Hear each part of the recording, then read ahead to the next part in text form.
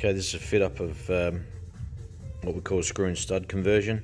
This is just set a HDT 308 Holden heads. So what happens with these is they run this type of rocker on a factory. So they've got the boss is drilled with a 5/16 bolt, so there's no adjustment, so they rely on the thickness of the pedestals and pushrod lengths and stuff for adjustment. So go into a bigger camshaft to get rid of this stuff, and we run, because it's got a hole in the head that pushrod won't guide in, we run this style of guide plate on top that'll locate the pushrod, and we run this type of what we call a screw and stud. So that's 7/16 in the head, and this particular stud is 3/8. It's always preferred to go to the 7/16 one, which is the bigger diameter. So what we have to do is machine these bosses down, the thickness of that jam nut plus the guide plate, which is 375. So we're machining from the top of the factory pedestal 375 down.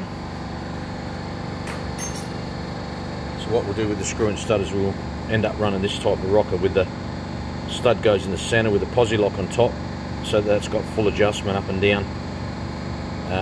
Once you get your pushrod geometry correct, then you've got full adjustment of the rocker, a lot stronger rocker. This is a steel style engine pro rocker, but there's a lot of aluminium ones you can use, billet aluminium, crane, comp cams, there's numerous amount. So what I do here is I just drill a pilot hole in the boss so that my arbor on the end of my cutter locates in the hole nicely. I've got a 2-bladed spot cutter which I'll machine down 375 thou. Then I'll drill my hole to 3/8, which is tapping drill size for 7/16, and I will tap a 7/16 UNC thread in that after. I'll just show you how